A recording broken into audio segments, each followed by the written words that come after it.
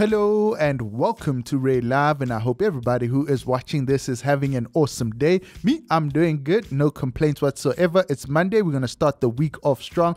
I'm going to promise you guys something. I'm going to try do 2 videos for you guys a day. So if you guys could do me the favor of watching them videos, I'll make sure I keep at least a minimum of 2 videos on this channel per day. Enough with the blackmail, I do have some news for you, and our first topic of the video, Sneziey Msomi sets the record straight on Sangoma claims. Idols SA star Sneziey Msomi has cleared the air after a recent picture of her wearing ispandla sparked rumors that she is training to be a traditional healer. Really guys, I mean there are various reasons why anyone would wear ispandla, you know, whether it be someone died in your family, umsebenzi, like I say, numerous reasons, but nonetheless, like I said, the Idols SA star wore the traditional wristband that is made from goat or cow skin, but she has told the papers that she is just respecting her culture. This is what she said. I was shocked and thought that clearly people are confused when a friend of mine brought it to my attention. Becoming a Sangoma is something that is very big and I don't want to confuse people. Respecting the rules of the house does not change the relationship I have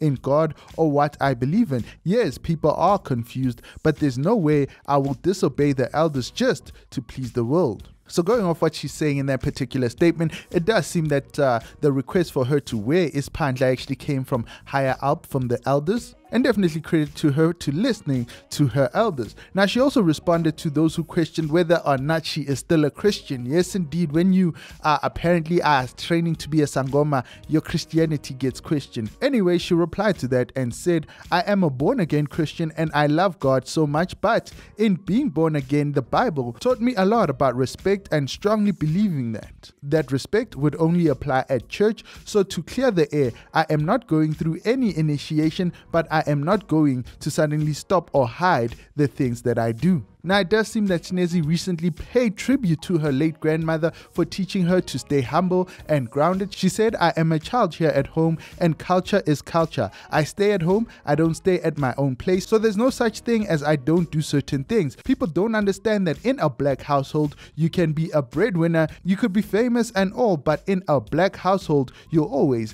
be a kid. Yeah, Sneziey, personally, I feel you and I hear you loud and clear. Now, before we move on to the next topic, please do me a huge favor. If you do enjoy the content here on RedLive, do give this video a huge thumbs up. It does help out a lot. And also, if you are new to the channel and haven't subscribed, do hit that red subscribe button and hit the bell notification to be notified of future uploads. Our next topic, Candice Modiselle says that she will stay dating until she finds Mr. Right, even if men are underwhelming. I felt that underwhelming, right? But nonetheless, actress Candice Modiselle has weighed in on a discussion about the difficulties of dating, and she says that she is committed to finding Mr. Right. Now, she took to Twitter about last week to share her thoughts on Twitter's claim that starting a new relationship is a lot of work. Now, she admitted that the idea of starting over was scary, but the journey has been incredibly insightful. Now, she said that despite the frustration, she was still willing to keep dating until she finds her perfect match. She wrote the following: are men generally underwhelming? Absolutely, but I will keep on dating until I meet someone worth the commitment. Love is the hill I'll gladly die on. Look, like I said, the underwhelming part, I don't know who you be dating. Personally, I like to think of myself as overwhelming. Absolutely overwhelming. But I will say I love the last part of that particular statement, that she is willing to die on that hill of love. Personally, I will say that RedLive is really about love. You know, we love love here at RedLive, and I love people who pursue love, and I love people who get love in the end of the day. So all the best to her, of course. But yeah, ladies, more specifically, please comment down below and let me know, have you ever encountered an underwhelming man, and exactly what makes him underwhelming? Our next topic, Makhadzi admits that King Monada beef was a publicity stunt. So it seems like Limpopo's finest are not beefing after all, as singer Makhadzi has revealed that she and King Monada were never beefing over their recently released song, Ghanama. Now, I did do a video about the particular beef. A few days ago, you know, the pair announced that they were working together in studio and that there was going to be a song that was supposed to come out, and then it emerged that they are actually fighting over the rights to the song, Ghanama. Now, after that, it looked like there was trouble in paradise when the two of them started beefing on Facebook. They did some live videos. King Monada posted a video saying that the song was actually his and doesn't understand why Makhadzi wants to claim ownership of the song. So good day release under King Monada music. Makhadzi came through with her own live video saying that King Monada treated her like a dog. So now I'm here where I am today. I will never allow anyone to come and use my talent like a showpiece, like what Monada want to do. You get my point? So I was talking about the previous lifestyle of Monada, which you didn't know. Monada used to treat me like a dog, but now I stood up. I didn't even care whether Monada is not working at my record label or what. I wanted to work with him because the only thing that I wanted from Monada was his talent and us to unite as Limpopo artists. But Monada, he always acts smart when it comes to artists. He always wants to use people all the time. You get my point?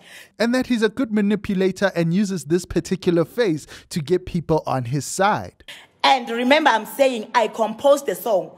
I came up with a melody when Benza is busy doing the beat. The things he held Benza to do a beat, he's lying. That facial expression of Monada, he's just trying to fool you.